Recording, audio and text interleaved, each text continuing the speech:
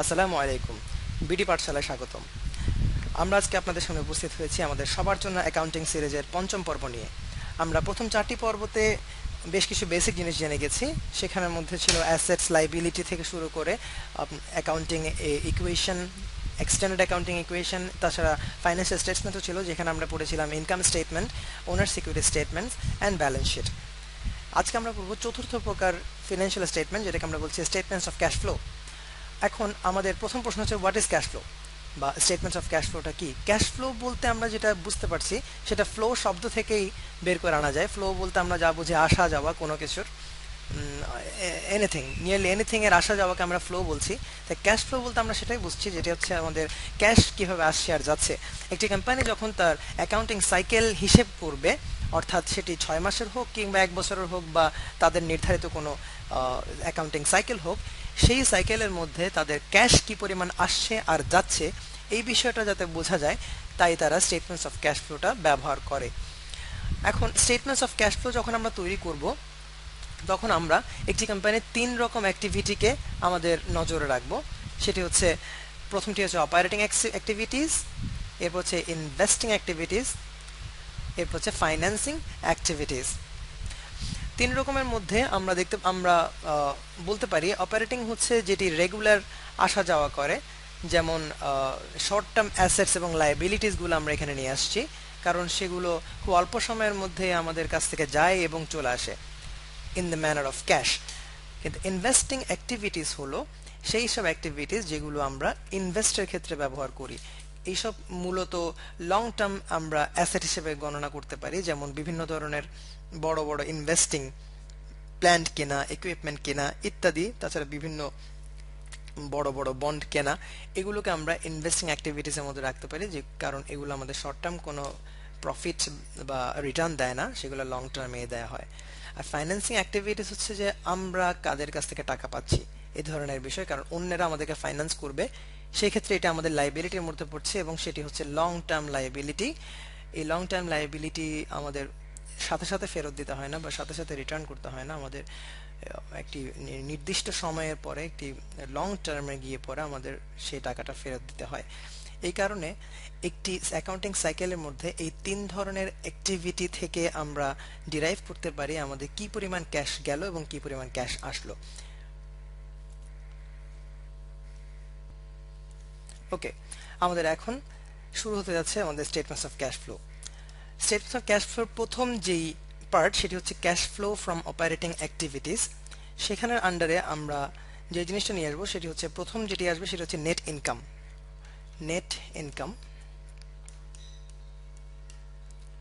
Net income আমরা আগেই আমাদের ইনকাম স্টেটমেন্টসে দেখেছি যে এটি হচ্ছে রেভিনিউ থেকে এক্সপেন্স মাইনাস করলে নেট ইনকাম আসে, অর্থাৎ রেভিনিউ মাইনাস এক্সপেন্স।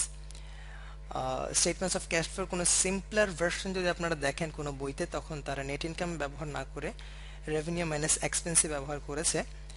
তাই আমি সরাসরি নেট ইনকাম ব্যবহার করছি, যেহেতু প্র্যাকটিক্যাল ফিল্ডে নেট ইনকামটি ব্যবহার করা হয়।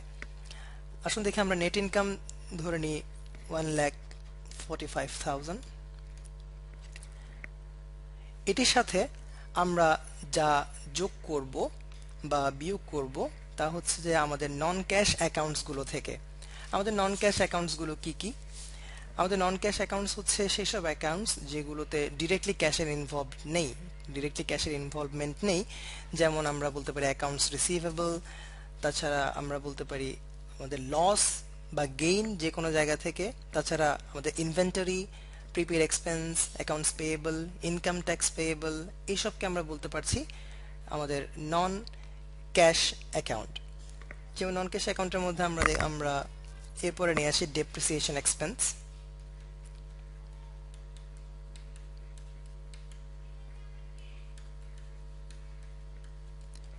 ডেপ্রিসিয়েশন বিষয়টি আমি সামনে আরো বিস্তারিত আলোচনা করব, আপাতত আলোচনা করছি না। ডেপ্রিসিয়েশন এক্সপেন্স আমরা ধরে নিই 9,000। ধরে নিই আমরা কোনো ইকুইপমেন্ট সেল করেছি এবং সেই সেলের মাধ্যমে, বা ইকুইপমেন্ট বলতে মনে করো আমাদের একটা মেশিন, আমাদের একটা বড় সড়ো মেশিন আছে, সেই মেশিনটা আমরা সেল করে দিয়েছি এবং এই সেল থেকে আমরা লস গেইন করেছি, অর্থাৎ আমরা লস পেয়েছি, আমরা কোনো লাভ পাইনি। তাই ধরে নিই লস অন মেশিন আমি লিখলাম না, লস ধরে নিচ্ছি আমরা 3000। ডেপ্রিসিয়েশন এক্সপেন্স সবসময় অ্যাড হবে, লস সবসময় অ্যাড হবে। এরপর আসছে আমাদের decrease in accounts receivable, decrease in accounts receivable আমি শর্টকাট লিখছি, আমি ধরে নিচ্ছি আপনারা এতদিনে বুঝে গেছেন সবকিছু। অ্যাকাউন্টস রিসিভেবল ডিক্রিজ হওয়া মানে কি? অ্যাকাউন্ট রিসিভেবল মানে আমি কিছু টাকা পেতাম কারো কাছ থেকে, সেই অ্যাকাউন্টটি কমে যাওয়া, অর্থাৎ অ্যাকাউন্টস রিসিভেবল যে অ্যামাউন্ট ছিল সেটি কমে যাওয়ার অর্থ হচ্ছে আমি টাকাটা পেয়ে গেছি, অর্থাৎ আমার কাছে ক্যাশ চলে এসেছে। তাই ক্যাশ যেহেতু আমার কাছে চলে এসেছে তাই এটি পজিটিভ, প্লাস হয়ে যাবে, সেটি হচ্ছে সাপোজ 10,000। এরপর আমরা ধরে নিচ্ছি increase in inventory, increase in inventory. এটি কি হবে? ইনক্রিজ ইন ইনভেন্টরি মানে আমাদের যে ইনভেন্টরি রয়েছে, যেগুলো আমরা সেল করার জন্য আমাদের দোকানে বা আমাদের ওয়্যার হাউসে রেখে দিয়েছি, অর্থাৎ আমাদের যে গোডাউন আছে সেখানে ধরুন আমাদের ব্যবসা হচ্ছে আপেলের, বা আমাদের গোডাউনে অনেক আপেল রয়ে গেছে বা আপেলের সংখ্যা বেড়ে গেছে, দ্যাট মিনস আমি আপেল কিনে এনেছি বাইরে থেকে বা আমি ইম্পোর্ট করে এনেছি, দ্যাট মিনস আমার ক্যাশ চলে গেছে, আমি টাকা খরচ করে তো আনবো, তাই আমার মাইনাস ব্যালেন্স। তাই আমি ধরে নিচ্ছি আমার সেল থেকে এসেছে 5,000 টাকা চলে গেছে। এরপর আসছে আমার prepaid expense increase, increase in prepaid expense। আমরা প্রিপেইড এক্সপেন্স সম্পর্কে কি জানতাম? একটি সিম্পল উদাহরণ আমরা দিয়েছিলাম প্রিপেইড এক্সপেন্সের, সেটি হচ্ছে রেন্ট এক্সপেন্স।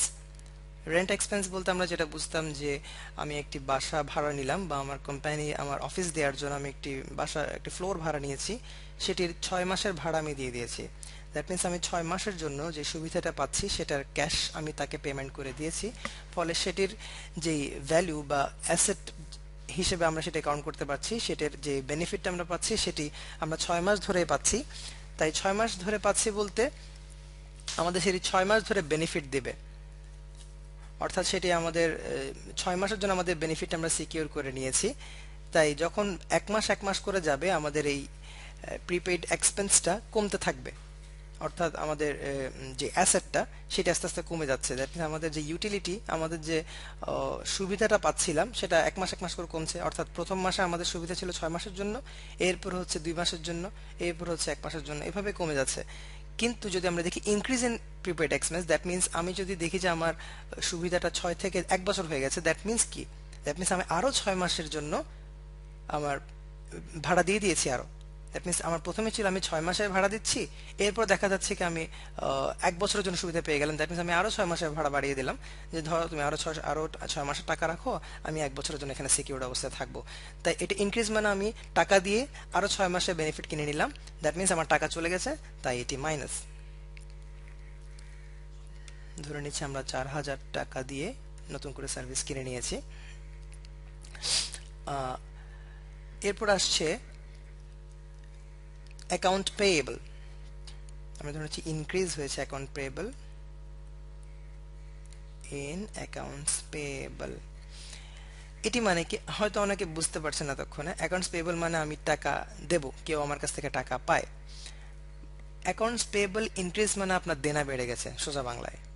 কারো কাছ থেকে কেউ আপনার কাছে টাকা পায়, আপনার পাওনাদারের খুশির দিন সে আপনার কাছ থেকে আরো বেশি টাকা পায় এখন, দ্যাট মিনস আপনি তাকে টাকা দেননি, আপনি তার কাছ থেকে কোনো সার্ভিস বা গুড নিয়েছেন বা কোনো সুবিধা আদায় করে নিয়েছেন, কিন্তু সেটির পেমেন্ট এখনো করেননি, দ্যাট মিনস আপনার অ্যাসেট বেড়েছে, কিন্তু ক্যাশ যেটা ছিল আপনার কাছে সেটা আপনার মানি ব্যাগে রয়ে গেছে, তাকে এখনো পেমেন্ট দেননি, দ্যাট মিনস ক্যাশ আপনার কাছে হাতের কাছে আছে, তাই সেটি নিয়ে কোনো টেনশন নেই, তাই এটি হবে আমাদের কাছে পজিটিভ, তাই এটি হবে যোগ। ধরে নিচ্ছে আমাদের 16,000 যোগ হয়েছে। আমাদের আরেকটা অ্যাকাউন্ট আছে যেটি হচ্ছে increase in income statement, decrease in income tax payable. যেহেতু আমাদের নিচে একটু জায়গার অভাব আছে আমরা মুছে দিচ্ছি, আপনারা মাথায় রাখবেন এখানে increase in prepaid expense R account payable ছিল, সেটা আমরা মুছে দিচ্ছি। আমরা এরপর আসছি ডিক্রিজ ইন ট্যাক্স পেয়েবল। ট্যাক্সের ব্যাপারে আমাদের সবারই কম বেশি আইডিয়া আছে। ট্যাক্স আমরা যখন কোনো ইনকাম করব তখন গভর্নমেন্টের রেগুলেশন অনুযায়ী সেই ইনকামের উপর আমাদের ট্যাক্স পেমেন্ট করতে হয়। দ্যাট মিন্স আমাদের ট্যাক্স পেমেন্ট করতে হবে, অর্থাৎ ক্যাশ দিয়ে দিতে হবে। কিন্তু যদি আমরা আমাদের একটি নির্দিষ্ট অ্যাকাউন্ট মেনটেন করি, যে আমি ধরে রাখছি আমার একটি অ্যাকাউন্ট আছে যেখানে আমি হিসেব করে আমার ট্যাক্স কত দিতে হবে না দিতে হবে, সেখানে দেখলাম কি কমে গেল। অর্থাৎ আমার যদি সেখানে ট্যাক্স দিতে হতো বলে দেয়া ছিল ১,০০০ টাকা, সেটি কমে গিয়ে ৫,০০০ টাকা হয়ে গেছে। দ্যাট মিন্স আমি ৫,০০০ টাকা নিশ্চয়ই দিয়ে দিয়েছি, নাহলে কমবে কেন? অর্থাৎ আমি টাকাটা দিয়ে দিয়েছি, আমার কাছ থেকে ক্যাশ চলে গেছে, তাই আমাদের হিসেবটা হবে নেগেটিভ, অর্থাৎ আমার ক্যাশ চলে গেছে। তাই এগুলো হচ্ছে আমাদের অপারেটিং অ্যাক্টিভিটিস এর মধ্যে। আমি আবার রিপিট করছি, যেহেতু দুটি আমি মুছে দিয়েছি সেখান থেকে। প্রথমে আসবে ডেপ্রিসিয়েশন এক্সপেন্স, এরপর আসবে লস, এরপর আসবে অ্যাকাউন্টস রিসিভেবল ডিক্রিজ, এরপর আসবে ইনভেন্টরি ইনক্রিজ, এরপর আসবে prepaid expense increase, accounts payable increase, tax payable decrease. এখানে ডিক্রিজ ইনক্রিজ কোনো ফ্যাক্টর নয়, এগুলো দুটোই হতে পারে। আমি যে এক্সাম্পলটা ইউজ করছি সেখানে আমি আমার ইচ্ছে মতো বসিয়েছি। যদি ডিক্রিজ হয় তাহলে ডিক্রিজ, যদি আপনার ক্যাশ চলে যায় তাহলে সেটি মাইনাস হবে, আর যদি ডিক্রিজের মধ্যে ক্যাশ রয়ে যায় তাহলে সেটি পজিটিভ হবে, অ্যাজ সিম্পল অ্যাজ দ্যাট। তাই আমরা যখন টোটাল অ্যামাউন্ট করব, একটু মুছে নিই,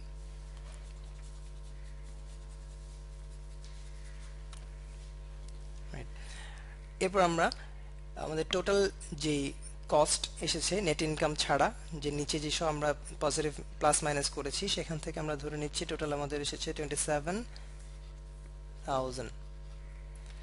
এখন আমাদের নেট ইনকাম ছিল 1,45,000, সেখান থেকে আমরা 27,000 সেটার সাথে আমরা 27,000 যোগ করে দেবো, যেহেতু আমাদের পজিটিভ ব্যালেন্স এসেছে।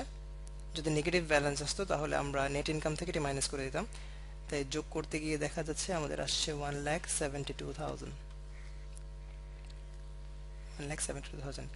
এই 1,72,000 কে আমরা বলছি net cash provided by operating activities. লিখে দিচ্ছি net cash provided by operating activities, shortcut লিখছি, বুঝে নেবেন।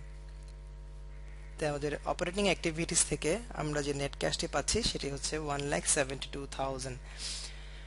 তাই আমরা দেখতে পাচ্ছি এখানে আমরা যা যা এনেছি সবকিছুই মোটামুটি আমাদের যেসব আমাদের রেগুলার অ্যাসেট বা লায়াবিলিটি সেগুলোই, অর্থাৎ শর্ট টার্ম। এখানে লং টার্ম কোনো কিছুই নেই। মোটামুটি শর্ট টার্ম বলে আমরা ক্যাশফ্লো, যখন ক্যাশফ্লো স্টেটমেন্ট তৈরি করার সময় আমরা অপারেটিং অ্যাক্টিভিটিস হেডের মধ্যে সেগুলো নিয়ে আসব। সেখান থেকে আমরা পেয়েছি আমাদের net cash provided by operating activities, যেটা আমরা করেছি অপারেটিং এক্সপেন্স, সরি এটি অ্যাক্টিভিটিস হবে, অপারেটিং অ্যাক্টিভিটিস, যেটি হচ্ছে প্রথমে আমাদের নেট ইনকাম আমরা এনেছি।